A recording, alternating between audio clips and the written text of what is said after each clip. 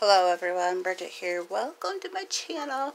Just a quick video. This is probably going to be a clip video. Not sure yet, but we will see.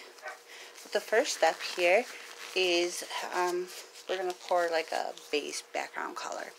The reason being is because I have leftover auto paint that we're using. And for the base coat, I already did an 8x10 and I kind of had more paint than what I thought. So this is 11 by 14. The 8 by 10 is out in the garage drying. This is automotive paint. It's actually electric blue. It's a universal enamel. It's going to dry like with a shiny coat. So we're going to go ahead and put this on here, tilt it. The edges are going to seem to be a little thin, but that's okay. We'll come up with something. What am I going to use this for? I don't know yet. I will figure it out while it dries, and we'll come up with ideas. So, like I said, this also has glitter flakes in it. So, we're just going to dump this on. I just wanted to show you this step. And show you what we're doing. I don't know what all we're going to do with it, but I'm excited to see how this is going to dry. I probably should just wait for the 8x10 to dry. But, guys, this has hardener and reducer in it. If you guys are not familiar with hardener and reducer, well, the hardener, it will harden your paint quick. And if I don't use it, it'll gel up in the container. And we had so much of it left, we didn't want to do that. So I said, well, why don't I just put it on a piece of canvas?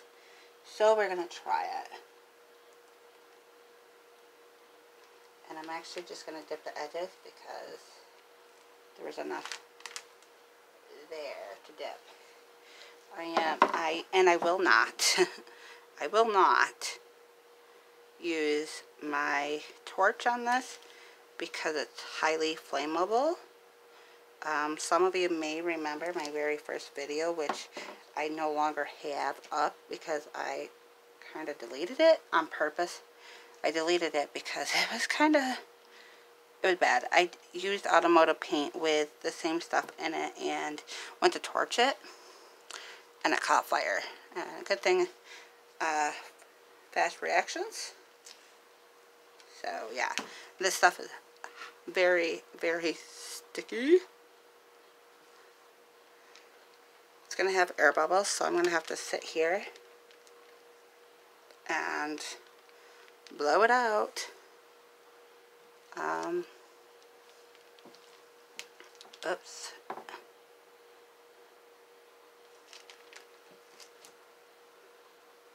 But yes, guys, it's very dark. It's a very nice color. I like it.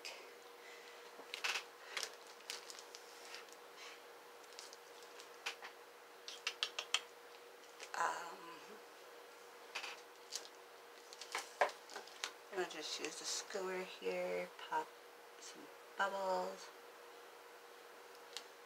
I probably should have used an air gun for this. Airbrush. He's got a regular paint gun, but that's already cleaned.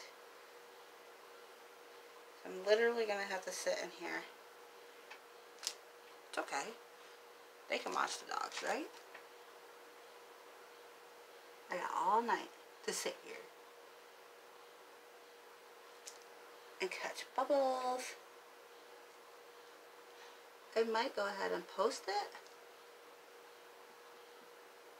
Post this video and get your guys' ideas, suggestions.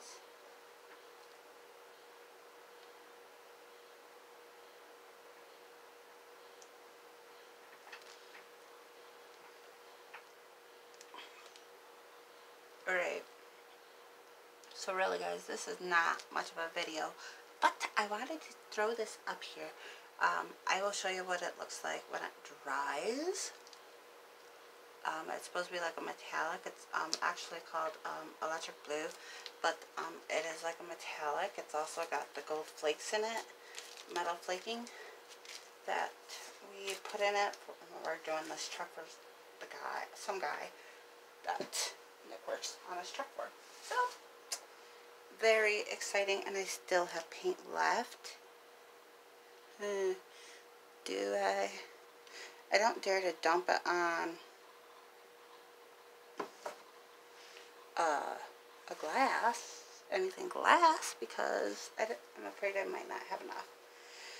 Alright guys, that's it. Thanks for watching. Let me know what you guys think I should do with this after it dries. I will try to remember to do a how did this dry video, so you guys have an idea.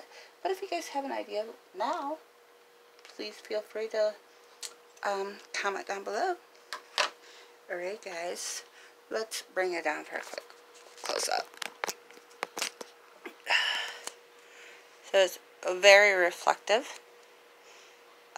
That's what the hardener does. It's wet look, actually, wet look hardener.